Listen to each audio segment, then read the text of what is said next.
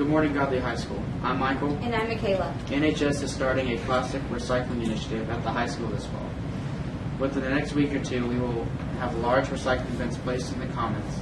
This will provide students with the opportunity to recycle clean or empty drink bottles and other plastic items at lunch. Students and organizations that require service hours could learn hours by taking and dropping off the plastic items at the recycling site.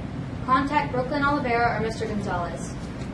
Godly FFA is selling t-shirts to celebrate their 75th anniversary. T-shirts are $15, long sleeves are $20, and hoodies are $25. Orders are due next Tuesday, October 13th. See any ag teacher for an order form. Today for lunch we're having cheeseburger or chicken fillet sandwich with tater puffs, chopped romaine lettuce, tomatoes, pickles, and choice of fruit.